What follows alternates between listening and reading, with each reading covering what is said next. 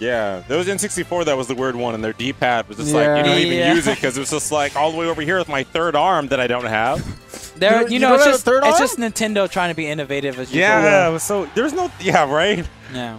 Oh, man. I don't think anyone used the D-pad on N64 at all. I don't know what that thing was for. Taunts. Yeah. You're just using the taunt. Oh, wow, we got Karna going not Ryu. I'm sure it's the other way around. Names are swapped. Karna's going to be Sheik up against Ryu. Second Ryu that Karna's playing tonight. Karna has been going through the gauntlet of Ryus. He played Ados last week. He's played N a couple of weeks in a row. And every week I say the same thing. He practiced with Trella for the longest time. Oh, yeah. He should be very familiar with this matchup. So confident. The only difficult thing is adjusting to all the different playstyles of our Ryus. Yeah. But Karna is so confident in the matchup itself and like just doing things on paper that the adaptation to what the Ryu himself is doing comes naturally. He's still in for the bouncing fish even after the wait and got the stock Karna. Yeah. And this is what he'll do is he'll go off stage against the Ryu preemptively a couple of times to force them to burn options later when they're scared. So they give him the air dodges that they normally wouldn't give people. And wow. Even with the DI in, you saw he tried to DI in so hard there. Yeah, that down and out trajectory is just so good. It's rough.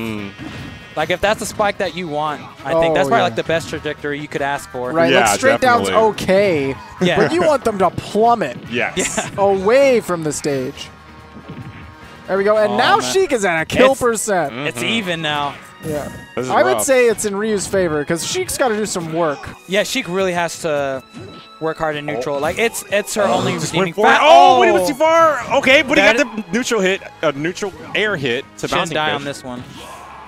Yeah. Playing around the platform, wasn't able to catch the Tatsu. Gonna catch focus though.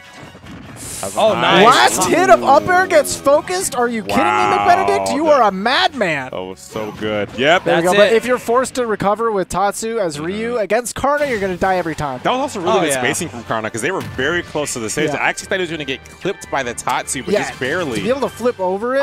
I sometimes wonder why instead of Tatsu, maybe you think, what if they focus cancel instead? Sometimes they just get a little bit more distance, and I think focus cancel messes with momentum, kind of like stalls you out once you get out of the dash. Okay. So it's hard to drift all the way, and Ryu's drift in general, probably kind of bad. Yeah. So if they need that distance.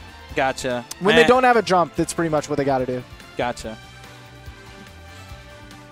Because I feel like mashing focus and just keep going for the dashes, you'll get a low recovery, and you'll be fine with Shoryu. But you have to focus dash. You have to focus dash. And there's time in between where you can't do anything and you get hit. Because if you commit to like an air dodge or something, if you don't have a jump, you're dead anyway. Gotcha. Yeah, I don't know. Sometimes they got to bank on the hitbox of that Tatsu being dumb. Sometimes it works out. I love the dash cancel immediately under the stage so Karna can't apply pressure. Yeah, exactly. You don't want to put yourself in situations where Karna can run off and Karna can get you far away from the stage. And that was really where he was excelling in with his edge guards. He gets you really far, he makes you burn that Tatsu, and then he takes the stop. There we go. Cat's the jump. Okay, he caught the jump. Yeah, that's a Tatsu. He waited for it.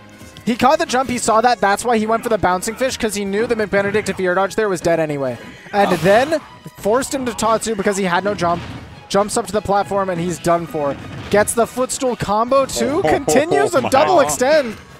That was earlier. That was pretty much a checkmate situation you were describing. Like, it's so rough. Yeah. It took away all options to get that stock, and it's really rough. McBenedict can't let himself get taken over to the stage. He missed his dash. He missed his dash. But look, even while having to force recover with Vanish, he can still go. Oh my God!